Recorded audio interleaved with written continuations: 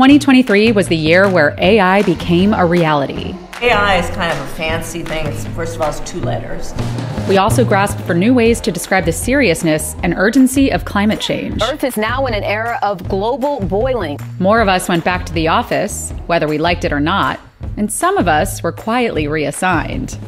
Even a new monarch finally went to work and took the throne, with language there to greet him.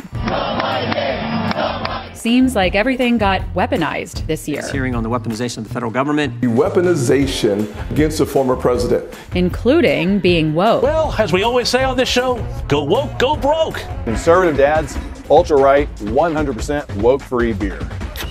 Meanwhile, we heard a lot of new terms from the world of Elon Musk. A rapid, unscheduled disassembly. Social media site X, formerly known as Twitter. Could Threads be the Twitter killer? In 2023, American politicians tried their hardest for their own language moment. We now have to finish the job. Mission first. It's this culture of grievance. Every time I hear you, I feel a little bit dumber. And to fire their own leaders. I do intend to file a motion to vacate against Speaker McCarthy. Around the world, old conflicts came to life again, with new fury and new language to go with it. We stand with Israel.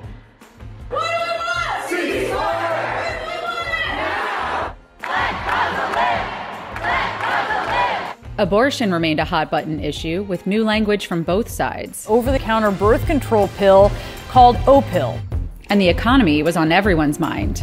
With a threat of a recession, hard or soft landing. This uncertain time as a rolling recession, we found new ways to talk about inflation. Eggflation. Greedflation. Tipflation. While companies continued to struggle to find their voice on social issues. Bud Light sent me possibly the best gift ever. Bratty, out of touch humor. And these multinational corporations, they don't care about us. They just care about their ESG, their social credit score. But some of our favorite entertainers had no problem expressing their voice. Ladies, don't let anybody tell you you are ever past your prime. Celebrity babies got a new name this year. Nepo baby, you've heard it? And so did the next generation. Just let us cook, you know what I'm saying? Let me cook, cuzzo. Boys had a hot moment this year. Barefoot boy summer, apparently. Yeah, I heard about this. But in the end, it was really the year of the girl. Hi, Barbie. Hi, Barbie. Hi, Barbie. Hi, Barbie. Hi, Barbie. Hi, Barbie.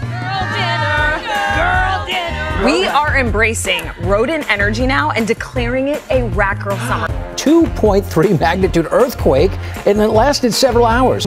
How's it feel that Taylor Swift has finally put you on the map?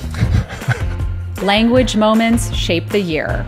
Language itself shapes how business is done and how the world is run. Make yours matter with Maslansky and Partners.